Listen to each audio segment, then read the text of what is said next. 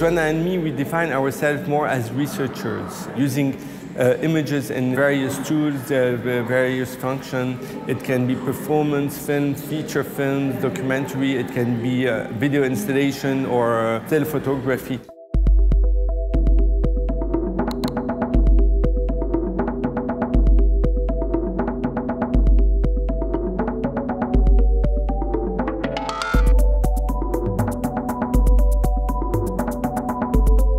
We cut images in 3,000 fragments, we try to sculpt images, we try to give visibility to some images that has no visibility. For us, this is very important in our practice, that to have a very physical relation to what, in a way, is not material.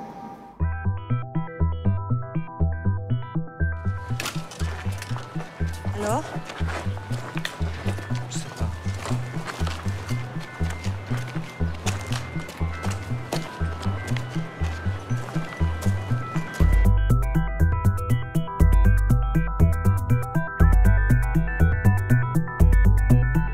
Let's say that in our work, from the beginning, there was this attempt to try to talk about our present and the difficulty of living our present. Even if we were facing some strange moment where, for example, after the war, where we were facing the destruction of our midtown, suddenly images came back like nothing happened.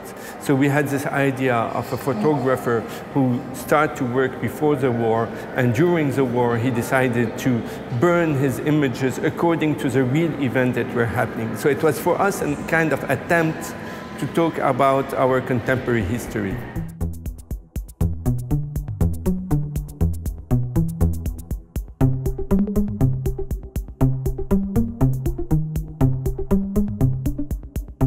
Could we oppose to what's happening around us and this nationalism, this identitarian question and communitarism in a place where we always wanted to fight against that and to find a territory that was not a geographical or national territory. So we thought about this language that could be common, that is poetry.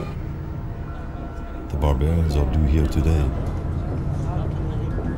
Why isn't anything happening in the Senate? Why do the senators sit there without legislating? Why do the senators sit there?